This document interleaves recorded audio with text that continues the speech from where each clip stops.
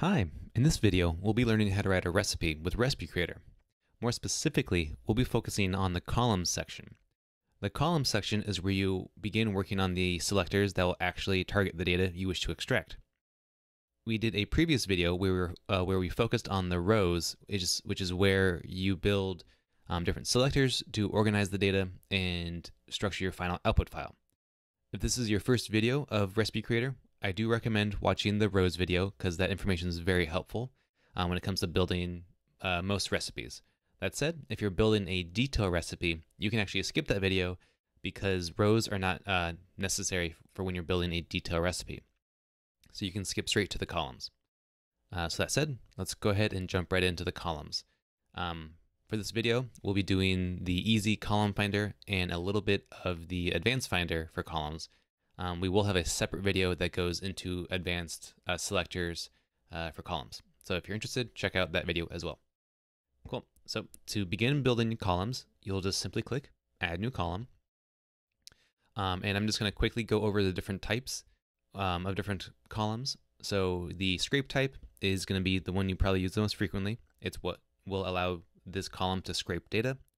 We also have a date type, which is where you will, when you run your recipe, it'll give you the date of the scrape. So as you can see right now, today is June 21st, 2021. And then the constant type is if you were to wanted to keep like a consistent value in every output. So if I just type test here in the keyword section, you'll see now we have the word test that will be available for every scrape. And then finally we have skip, which is where it'll just provide you with a blank column. This is more for like formatting if you need to make your data miner output in a particular order for when you upload it to the next software you'll be working with. Cool. So for that, you can kind of play with them and see how it works, but we'll be focusing on scrape now. More specifically, we'll be working on the easy column finder. And this works just like the easy row finder. You'll simply click the button and it will turn your mouse into a magic wand. But first, you'll actually have to pick the type of data you want to extract. So following these instructions, it will ask you if you want to be text, URL, image URL, HTML, text direct, or other attribute. So to keep it simple, we'll start with just text. So let's say we want to capture the person's name. So I'm going to hover over the person's name and then simply hit C on my keyboard. So now it looks like Data Miner found the data. You can kind of compare it, see if it matches, and it does, so that looks good. So now we can hit confirm. Cool. So now let's go ahead and give the column a name. Let's just call it name. But as you can see, there's also a little data button here, which we, I guess, reviewed with the types. But we can click on this little data button and it'll show us a preview of what is being captured. So as you can see, we now have the people's names. So when we run the recipe, we'll have this data available. Cool. So that looks good. Let's go ahead and do add new column and focus on maybe the next item, which is URL. So again, this will turn your mouse into a magic wand, and you'll have to kind of now just do some assumptions and just say, I believe the URL is going to be in the person's name, or you typically find them in the image. And you can actually see in Chrome, they're going to provide a sample of the URL in the bottom left. So as you can see, we have a sample down there. So that is a good indicator that this will provide us with a URL. So for Data Miner, we'll now again hover and hit C on our keyboard. Oh, wait, I have to change it to URL. And now we'll do hover and hit C. And as you can see, Data Miner found a URL. That looks good. So now we can hit to confirm. And again, we can check our data and we have that information. Perfect. So we are moving right along. Go ahead and name this to URL. And let's do one more easy column finder. So image URL, that's pretty straightforward. That will capture the image URL for the different pictures here. HTML, also kind of straightforward. It'll capture all the different pieces of data, but it'll capture its true HTML rather than just the text. So you'll see some HTML code in your output if you were to use this. And then, so text direct, which is not the most straightforward. Text direct is going to be if you ever want to capture the top level element with an HTML, meaning if you have an element that has some data inside of it in individual kind of children elements. So as an example here, so if we do text direct and I hover and I if I hover and hit shift over, let's do industry, over the word software. Oh, actually I can't do shift because that's an advanced finder. So essentially what this means is, at least I can tell you in terms of the HTML. So this word software has a strong element, which is what makes it bold, and this strong element is inside a larger industry element, as you can see here. So the kind of highlighted color represents the different elements. So the software element is inside the word industry element. And TextDirect would essentially give us the industry element without the word software. So it's not totally useful for this scenario, but hopefully it still explains the process. So if I were to hover and hit C, you'll see now we're getting just the word industry because it's leaving out the parent, or sorry, the child strong element. Cool. And then lastly, let's go ahead and just reset this. The other one is other attribute. And what an attribute is just simply the data within the HTML. So the web page only ever shows you the text, but there is going to be additional data in the HTML you can also capture. Typically, this is going to be like an ID or a SKU maybe, something that you can find in the code, but it's not displayed as text. So if you ever want to capture that, then you'll use other attribute. So if I were to hover over, for example, the person's image and hit C again, you'll see that it found, or a data miner or a recipe creator found a attribute called alt.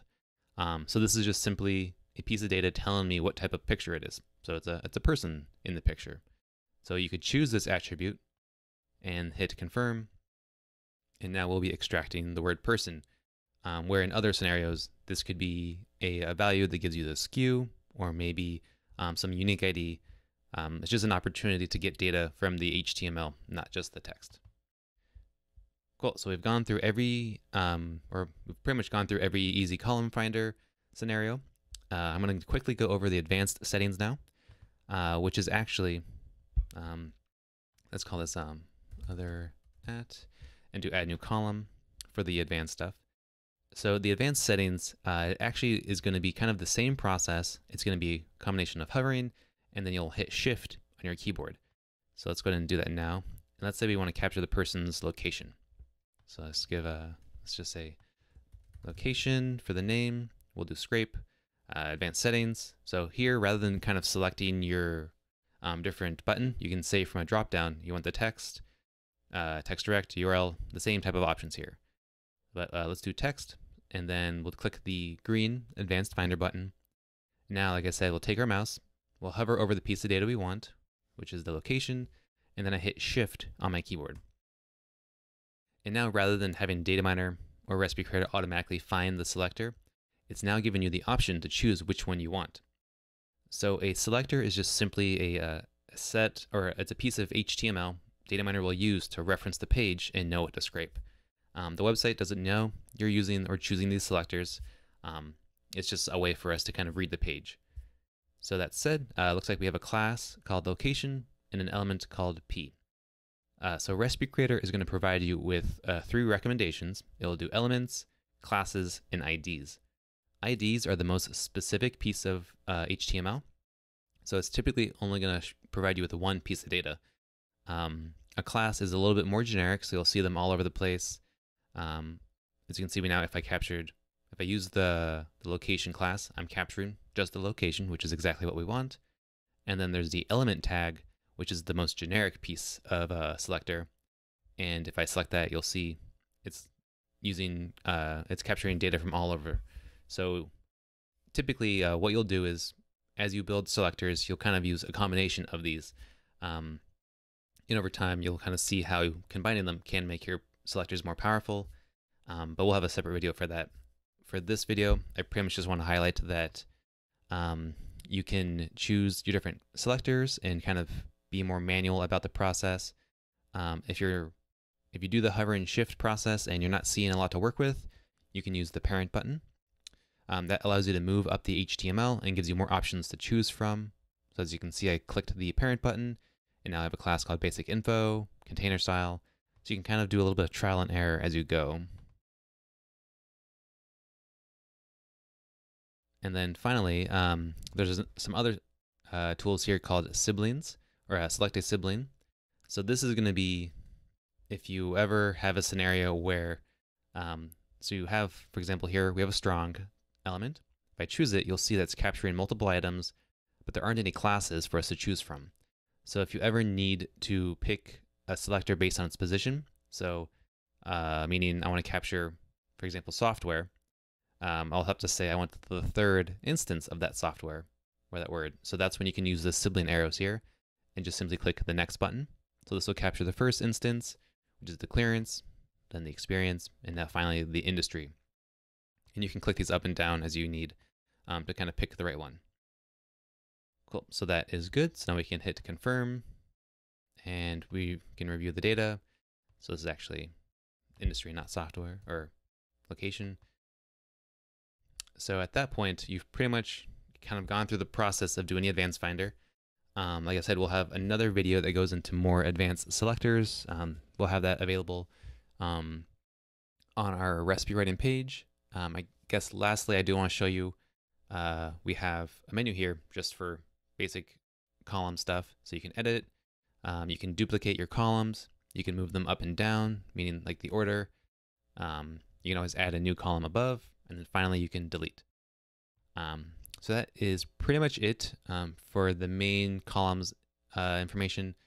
We'll have another video available for the advanced settings where we go more into the different kind of advanced selectors you can do.